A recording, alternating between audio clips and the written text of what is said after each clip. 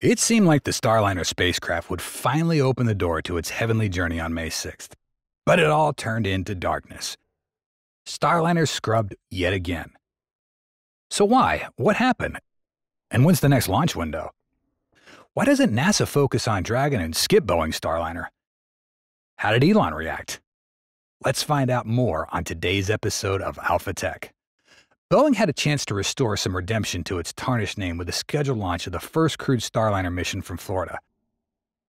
A pioneering capsule designed to revolutionize human space exploration activities. However, despite this excitement from NASA, hundreds of Boeing employees, and even a Godspeed wish from Elon Musk, the flight ran into trouble. The issue stemmed from a valve in the rocket's upper stage, prompting mission managers to issue a check command just 2 hours before liftoff. It was a frustrating disappointment for Commander Barry Butch Wilmore and co-pilot Sunita Williams, who were in the process of strapping in for launch when the scrub was announced. The moment brought to mind one of Wilmore's favorite sayings: "You'd rather be on the ground wishing you were in space than in space and wishing you were on the ground." Now, NASA has announced a new launch date of May 17th to make a second attempt to get the Starliner off the ground. Mission managers spent Tuesday reviewing what caused the oxygen dump valve on the rocket's Centaur upper stage to chatter during the stages of fueling. According to United Launch Alliance CEO Tory Bruno, the valve may have exceeded its 200,000 cycle lifespan, meaning it will need to be completely replaced. This will require ULA to roll the Atlas V rocket back to its hangar about a third of a mile south of the launch pad, ruling out any chance of a mission this weekend. Bruno said similar valve trouble had occurred in years past on a few other Atlas rockets launching satellites. It was quickly resolved by turning the troublesome valves off and back on. But the company has stricter flight rules for astronaut flights, prohibiting valve recycling when a crew is on board. To be honest, valve issues are still a common challenge across many different vehicles. Starliner had to face delays in 2021 due to valve problems, and NASA's SLS rocket was scrubbed multiple times for similar reasons before the Artemis II mission launch. Even Starship and Dragon rockets have not been immune to issues related to this component. Anything with a state change, Musk said. The valve problem affected Starliner's launch schedule, something Boeing had long hoped to execute on time.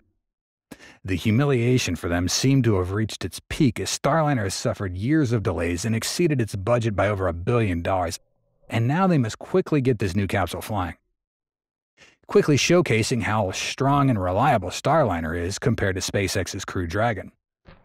But unfortunately for Starliner, Crew Dragon seems not just a competitor, but a dominator.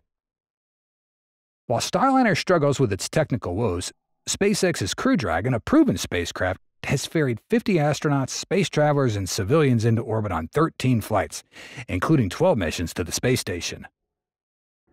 Moreover, with some exclusive features, SpaceX is nearly unbeatable, including Starliner. Elon Musk has demonstrated this on two fronts: cost and schedule.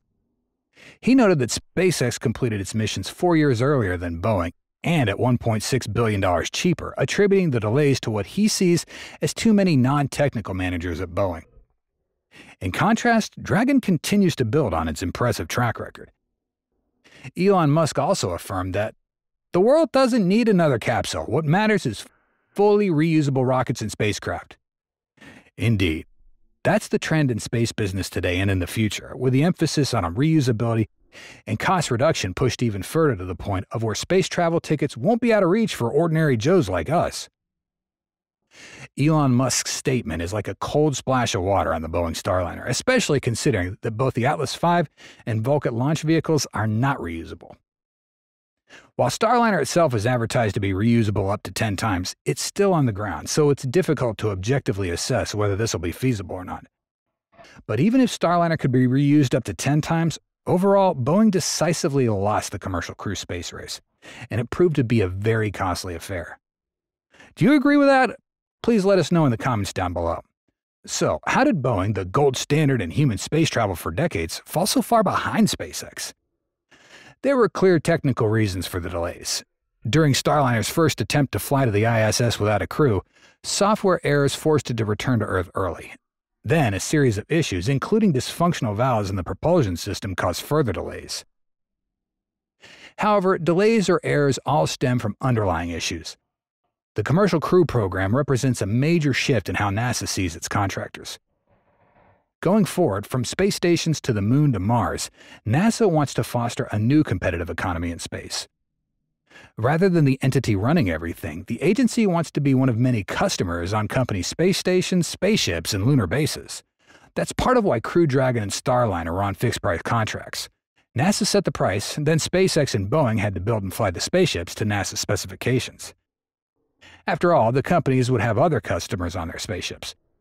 They weren't building them just for the government, so it's on them if costs start to balloon. That's an adjustment for Boeing as a legacy contractor for the Department of Defense and NASA, aerospace expert George Neal previously said. Its leaders were accustomed to operating in a cost-plus environment where Boeing could bill the government for all its cost and earn a fee on top. Cost overruns and delays were not the company's problem, but NASA's. Suddenly, with a fixed price, it's up to the company to figure out what risks to take in terms of new technologies and new approaches, said Neal, who's a former associate administrator of the FAA's Office of Commercial Space Transportation. Adjusting the fixed price model was a challenge for Boeing, which has long held the luxury of moving slowly. Boeing has struggled to adapt to this environment. In the past, when it came to intricate space endeavors, Boeing was accustomed to utilizing external funding sources. However, with the Starliner project, every dollar spent directly impacts their profits or, in the worst case, exacerbates their losses. Consequently, Boeing allocated fewer resources to Starliner than what was necessary for its comprehensive development. Scrappy SpaceX, however, was in its natural environment. In hindsight, it seems clear that the strain of operating in a fixed-price environment was the fundamental cause behind Boeing's many struggles with Starliner and similar government procurement programs, to the point that the company's defense, space, and security unit may be hard-pressed to compete for fixed-price contracts again. In 2023, the company's CEO said Boeing would never do them again. A Boeing spokesperson pushed back against the notion that the company would no longer compete for fixed-price contracts. However, the company believes such contracts should be used appropriately for mature products. There's a big irony in all this. By bidding for Commercial Crew, Boeing helped kickstart America's commercial space industry. But in the years ahead, its space unit may be swallowed up by younger companies able to bid lower prices, deliver more, and move faster. It must be said that Boeing losing to a faster competitor in the commercial space race is an inevitable part of operating in Boeing's space rocket industry. However, the company's overcome challenges and is nearing a higher milestone. It's never worth criticizing if Boeing succeeds. Therefore, let's extend good wishes for the upcoming launch of Starliner, even if it's delayed from the original plan. It's all the effort of thousands of engineers and technicians that have turned this dream into a reality. If you enjoyed our video, please give us a like and subscribe so that we can have more motivation to release videos every day. And that's it for today's episode. Thanks so much for watching, and catch you next time. Bye.